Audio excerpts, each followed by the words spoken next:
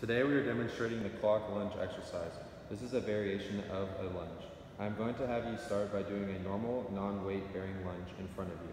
Next you will do a backwards lunge, then lateral lunge to both sides. The muscles used in performing a lunge are the four quadricep muscles, which are VMO, vastus lateralis, vastus intermedialis, and rectus femoris.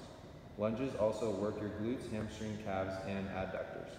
When doing this exercise, we have to make sure that you are neutral spine and have good posture. When doing this exercise, you'll be doing 4 lunges: a forward lunge, a back lunge, as well as 2 lateral lunges.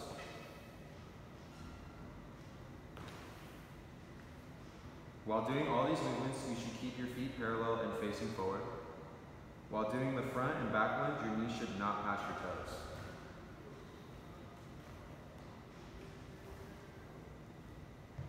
You also need to take an appropriate step that you can get both legs to 90 degrees. As well as your back knee should not hit the ground, but rather be a couple inches from it. So like that. When doing the lateral lunge, you step to the side with one leg and act like you're sitting in a chair. You should go down to at least 90 degrees. The clock lunge will have you do a lunge at 12, 3, 6, and 9 o'clock. This exercise not only builds muscle, but allows you to work on balance and your change of direction.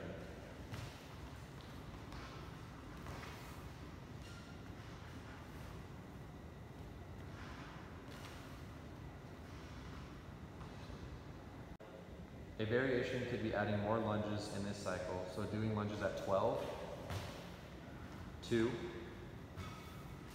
4, 6,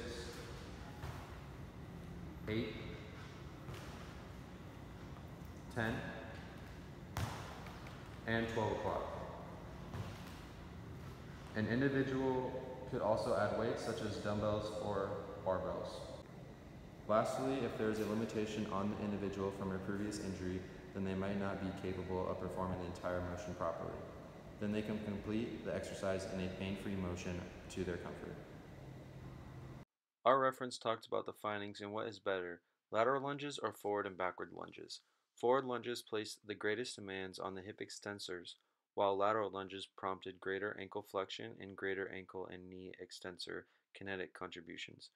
This data provided rationale for lunge variation is the best possible answer.